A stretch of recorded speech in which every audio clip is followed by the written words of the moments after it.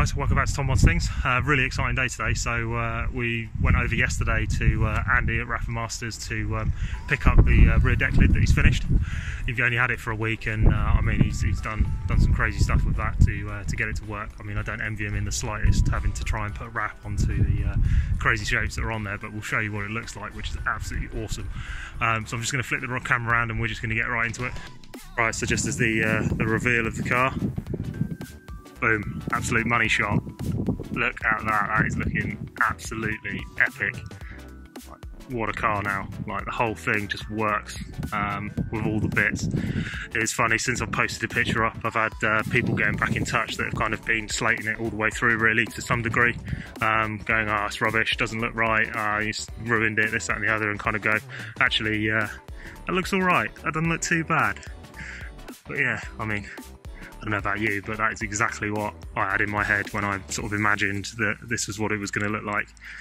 So yeah, so this is the 993 deck lid that I've custom made to fit onto the original Cayman deck. So as you can see where the seam lines are and stuff, this extended way down before, and I cut it all back, merged it all in, so everything kind of tied in nicely with all those edges and stuff, and then all the way around the outside. I think it did a pretty good job, to be honest, for first piece of using fiberglass and body filler and stuff. Really, I've never really done it before, so pretty happy with how that's come out.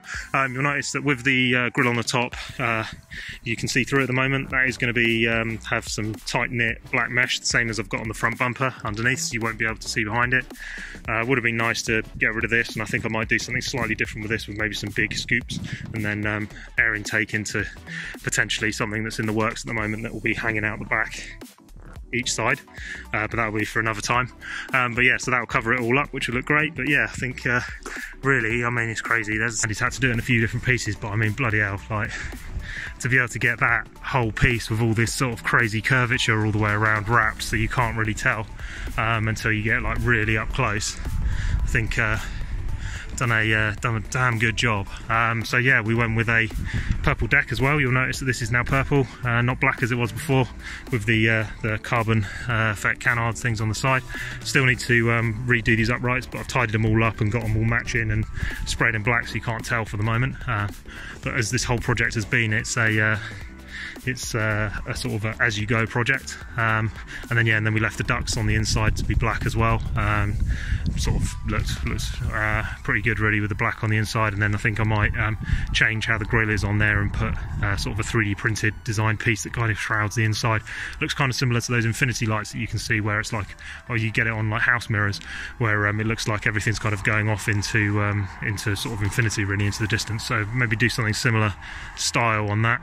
But yeah, then looking with those wheels and stuff, I mean, that whole thing just looks like it was meant to be now. Yeah, really damn cool.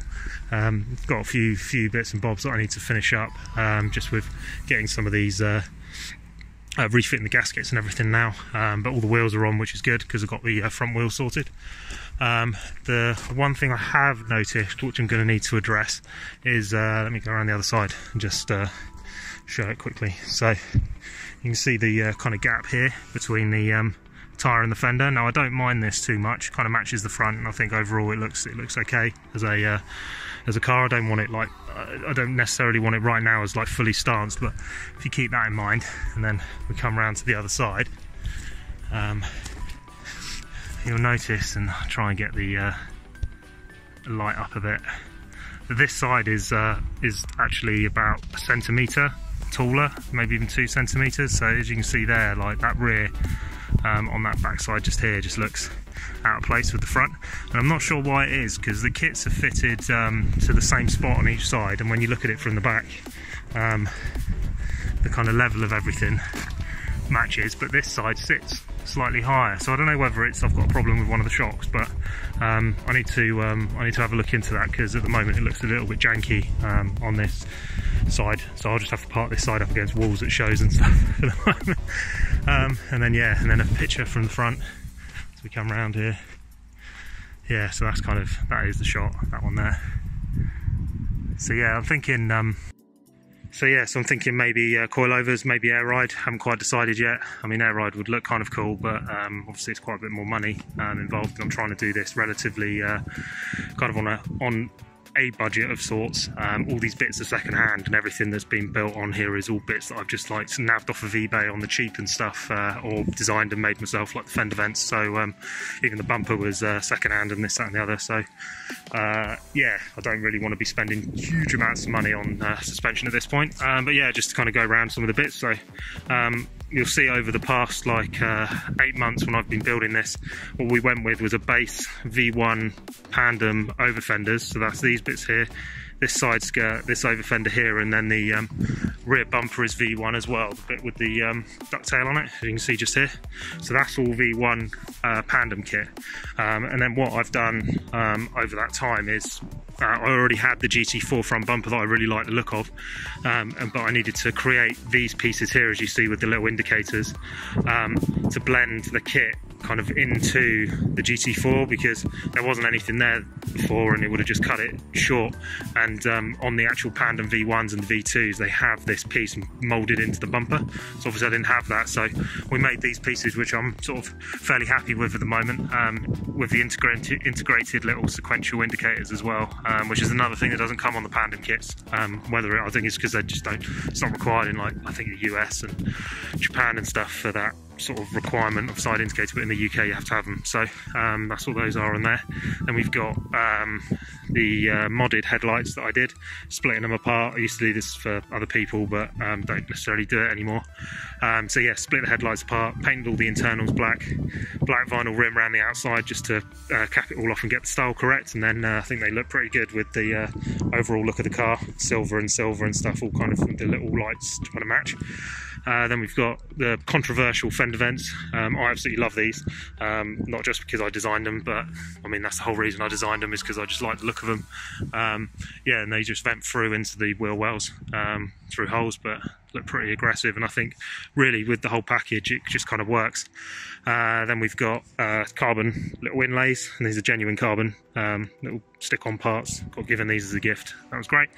Then we've got side skirts. Now these I'm probably going to change, but for the moment I think they look okay. But these are actually like universal eBay special side skirts that I've kind of cut up and adapted to fit the kit, would you believe. So people are asking me about these all the time. These cost what, 20 quid or something off of eBay, absolute bargain. So this is where I mean it's sort of relatively speaking there's budget components and stuff on this. Carbon side grills, that was another component I got second hand, got them really cheap off of somebody in Germany that didn't want to run them on his car. Would never ever pay the full price of those, which is like crazy money, but when they're dirt cheap you can't knock it really. And it's the sort of things where you just build it up over the sort of 5 years I've owned this car. Then going on to the rear, as I said, got the 993 rear wing grille setup, custom made with all the bits to get it molded into the rear deck lid. On top of that sits a Graham styling, I think it's a 68 inch across, with the end plates that I've kind of designed up and then made, including the uprights as well myself. Then we've got LED rear lights on here. Again, another second-hand component, just picked up of some member that was a previous Cayman owner that was just getting rid of them on the cheap as well. Another bargain, which is good. And then exhaust pipe Infinity, but we'll ignore that for the moment because that's going to be changing pretty soon. Then probably the only real thing that I've not bought second-hand are the wheels. So these are Toccoa forged wheels. They're based in Chippenham.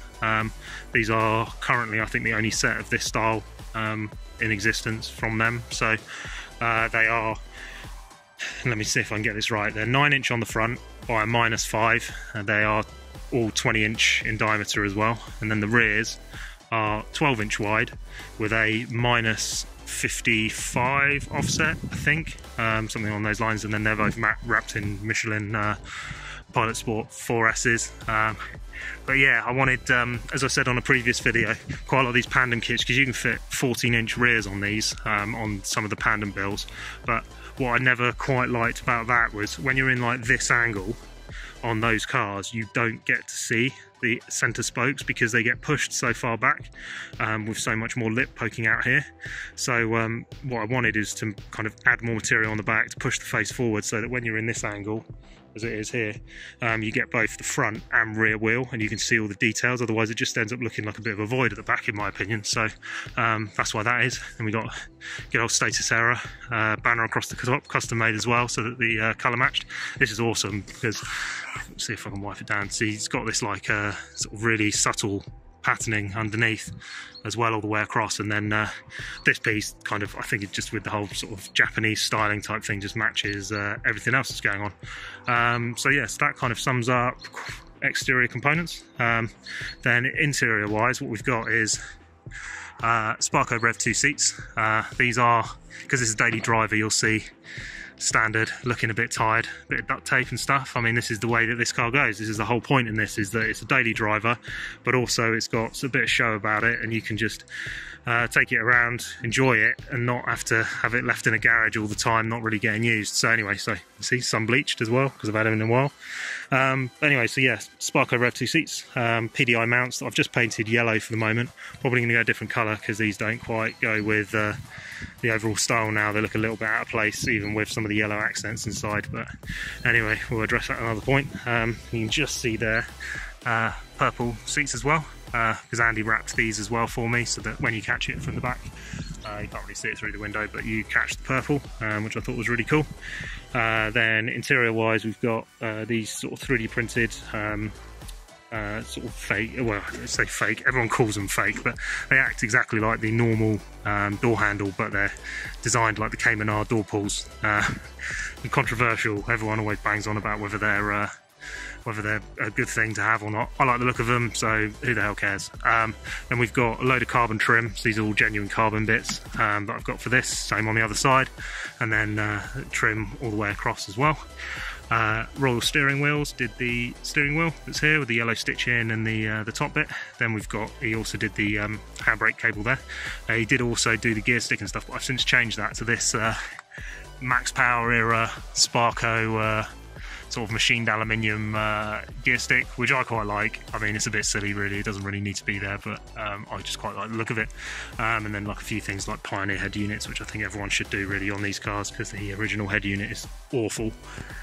And then yeah, really, that's kind of where we're up to. There's loads of little bits and stuff all the way around it, but that's kind of the majority of it. As I said, main things that are going to be happening now is I need to sort out the ride height on the back and the fitment side of things. So whether I get some BC Racing coilovers or something and then do it that way, not too sure, but that could be a good route to go.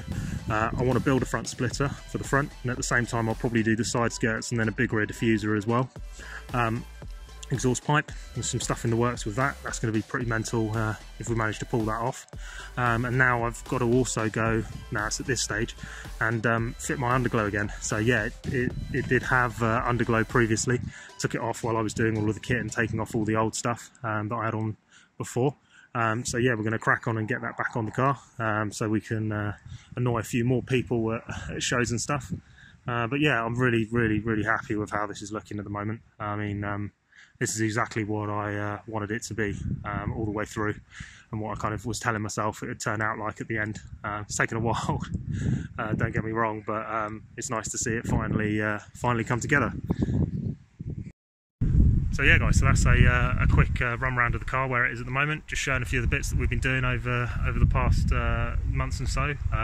For any of the new people that join in, because I know there's a video that I did a little while ago about kind of where I got up to, and there's quite a few things that have changed since then, and some more things that are going to be happening as well. But yeah, so hopefully you enjoyed it, and stay tuned for more bits and bobs. This definitely isn't the end, it's only the beginning, and yeah, I'll catch you on the next one. So yeah, see you later.